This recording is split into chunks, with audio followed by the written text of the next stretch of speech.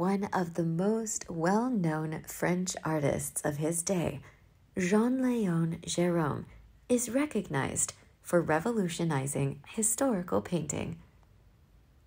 However, Gerome's paintings drew harsh criticism and controversy from those who thought that his combination of academic artwork with genre painting placed him in the middle of two antiquated schools.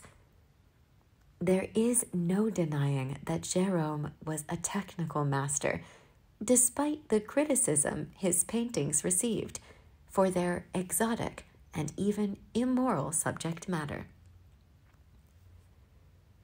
In his later career, Gerome reinvented himself as a sculptor, but he remains best known for his spectacular historical narratives that were made even more popular through the photographic reproduction of his images.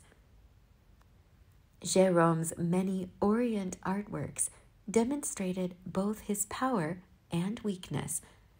Gerome, like many other artists, lived a pretty interesting life as well. The son of a goldsmith and jeweler, Jean-Léon Gerome was born on May 11, 1824, in the French provincial town of Vesoul. An intelligent, studious child, he studied Latin, Greek, and history at high school. He was taught drawing by Claude Basile Carriage, a neoclassical painter and former student of Jean-Auguste Dominique Ingres. Indeed, a young Gerome showed an impressive talent for art, and his teacher instructed him to learn from plaster casts and models, which he had brought to Vesoul from Paris. In 1838, Gerome won his first prize for drawing, and his work caught the eye of a friend of the French historical painter Paul de la Roche. By the age of 16, Gerome had obtained his baccalaureate, and he left his hometown for Paris, where he went to study in de la Roche's studio, whom he adored. However, Gerome had gone against his father's wishes in the move, and struggling to survive, he was forced by circumstance to paint religious cards, which he sold on the steps of churches to scratch out a living. For 3 years, Gerome followed a strict routine, studying from casts in the morning, while painting or sketching on plein air in the afternoon. He was also encouraged to copy engravings and old masters in the Louvre, and to attend classes at the prestigious École des Beaux-Arts. His dedication and ability eventually earned his father's approval, who, pleased with his son's rapid progress, gave him a generous allowance of 1,200 francs a year. In 1843, Gerome and de la Roche traveled to Italy, visiting Rome, Venice, and Naples. Through de la Roche's connections, he met several young artists and burgeoning photographers, including Henri Lesec, Charles Negue, and Gustave Legray. These new acquaintances would go on to influence the cinematographic look of much of his work. Indeed, in 1856, the French poet and novelist Théophile Gautier had championed photography as a means of enabling artists like Gerome to paint images that were truly faithful to the real world. Gerome had, in fact, returned from his first excursion to the Middle East with over 100 photographs, and though he allowed his imagination to inform his artworks, Gerome's highly detailed drawings drew on these paintings to represent his own vision of the colorful region. On his return to Paris, Gerome studied under Swiss artist Charles Gleyre. Gleyre had taken over De La Roche's studio. Gleyre taught Gerome how to improve his drawing and to purify his forms. It was under Gleyre's influence, indeed, that he matured his skill for genre painting, and in 1846, the Brotherhood of the Neo-Grec was established. In 1856, Gerome embarked upon his first trip to Egypt and the Middle East. He traveled the Nile, visited Cairo, crossed the Sinai Peninsula, and explored the Holy Land, including visits to Jerusalem and Damascus. He took inspiration from the North African landscape and its people, producing his first Orientalist works.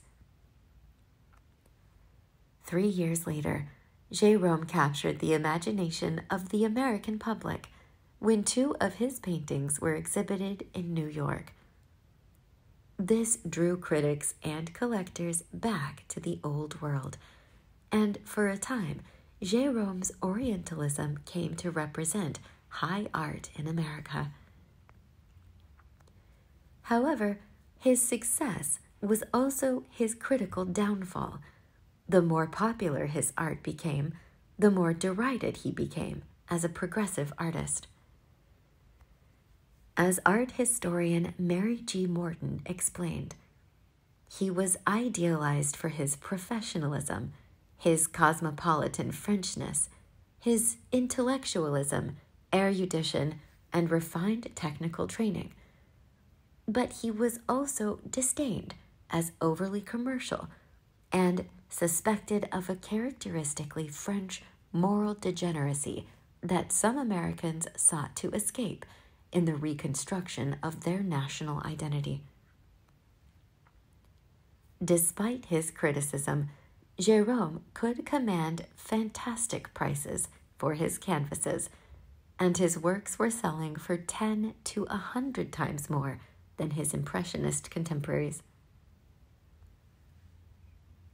In 1863, Gerome married Marie Goupil, the daughter of successful international art dealer Adolphe Goupil, who he had been working with for 4 years.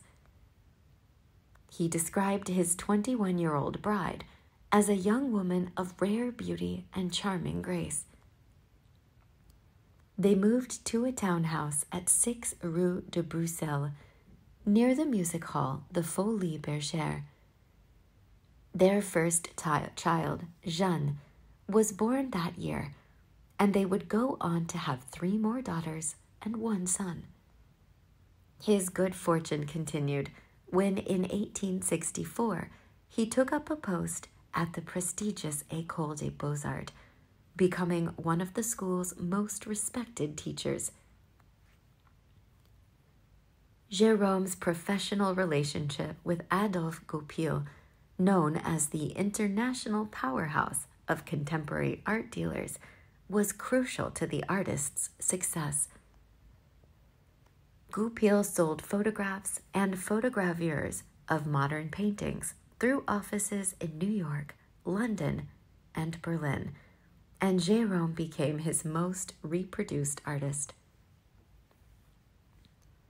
Gerome, meanwhile, traveled throughout the Europe and Middle East, visiting Spain, Greece, Turkey, Jerusalem, and Syria.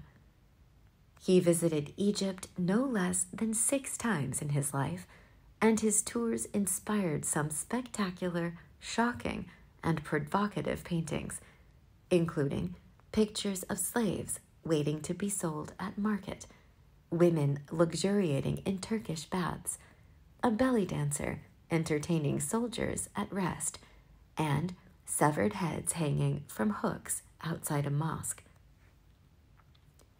He was widely dismissed by intellectuals as a fantasist whose work served only salacious and commercial ends.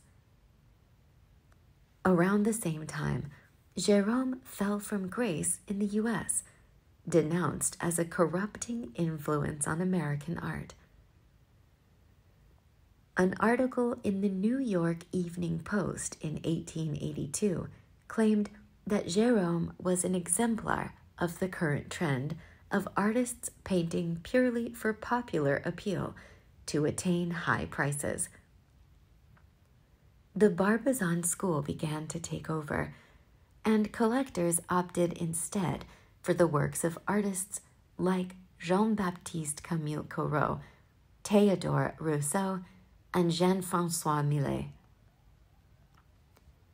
By 1898, Gerome was nominated Grand Officer, the penultimate rank in the Légion d'honneur, and a rare distinction for an artist. He has been described as a man fascinated with appearances, both others and his own. He dressed well, was proud of his bushy mane, and enjoyed being photographed. The Art Journal said Gerome's look was peculiar, before adding that his head, with its deep-set, large eyes, wild masses of gray hair, and pointed gray mustache, is eminently picturesque. He is as thin as a shadow, and is distinguished for extreme industry, excessive irritability, and extreme dislike of visitors. Gerome's concern with his own appearance seemingly informed his own death in 1904, when he died neatly and without fuss in his studio at the age of 80 in front of a portrait of Rembrandt. His rank as Legion of Honor entitled him to a funeral of military pageant, but he left instructions for a simpler affair.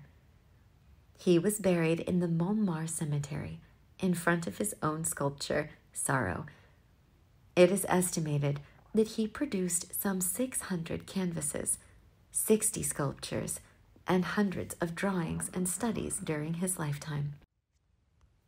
Gerome's career ran parallel with another French artist, William Adolphe Bouguereau. The latter's beautifully executed neoclassical nudes, religious and genre paintings were also hugely popular with the public. But, like Gerome, Bouguereau divided opinion, due in part to his disdain for Impressionism. And like Bouguereau, Gerome fell into critical disrepute after his death.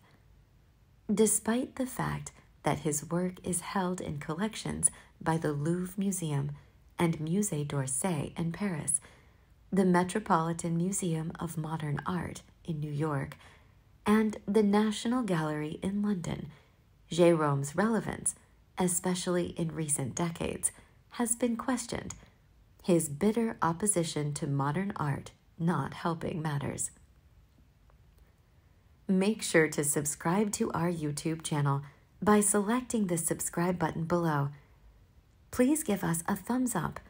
Also, please feel free to share the video on your preferred social media service. We are super excited about you watching our video and look forward to your continued support. It means the world to us. See you in the following videos.